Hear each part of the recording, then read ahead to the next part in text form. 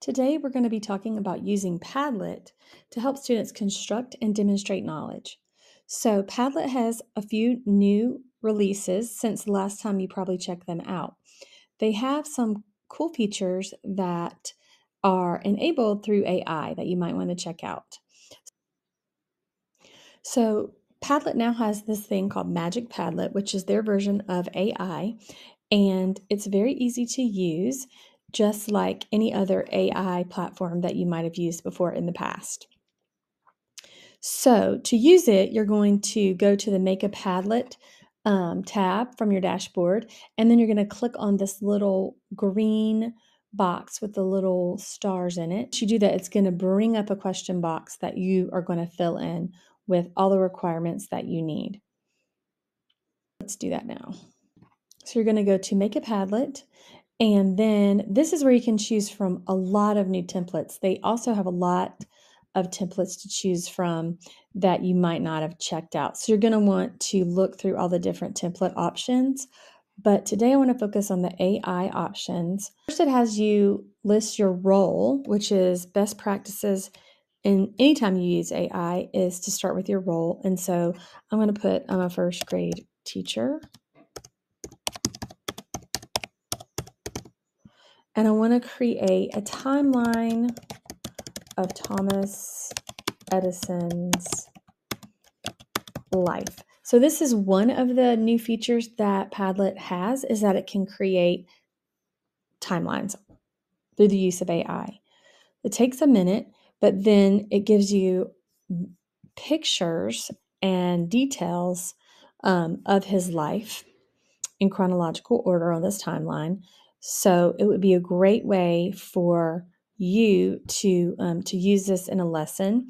But students can also use this if you're all doing projects on different inventors or just different figures from history. They can use this as part of a presentation they're going to make, or this would also help them research as part of a bigger project to demonstrate knowledge. Another option is to create a map of historical events. So this map is a great way to kind of get an overall layout of history. You enter your subject, the event you want to outline, and the grade you want to teach. So this example does asteroid impacts on Earth. Or we could, let's see if we could do, let's say you want to create a map of battles of the Civil War. And so students can go in and do their research and create a map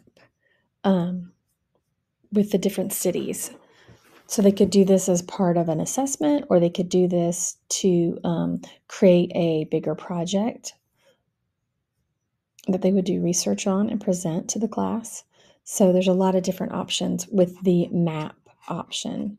And then another thing that students can do is create reading lists. So this one gives students the opportunity to curate a reading list. Maybe they're doing it as part of their research. Maybe that's part of a research project, is to curate their own resource list. So let's say I want to create a reading list for 5th grade students researching the Civil War.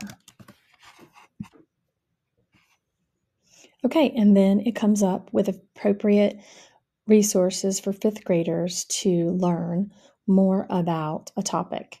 So this could be something they create as part of the project, or this could be something that they create as part of their research for a project, to know a starting point of books they could check out from the library. Or again, this could be part of the project, is that they're creating this list for their classmates if they want to learn more about this topic. This again could be something that they curate. Then they could add resources of their choosing, which includes pictures, links, and that could be part of the assignment, is use 2 that were suggested with the template, but then add 3 of your own, because then that gives them kind of an idea of what they could suggest, and then creating their own. It shows that they had to put some thought into what books would make sense for their peers to use as research. So that could be one way that you could use this, either as a learning opportunity or as kind of more of an assessment opportunity. With Magic Padlet, your students can create maps, timelines, and curated reading lists. So try Magic Padlet and see the new ways your students can get creative in the classroom to learn and share their knowledge.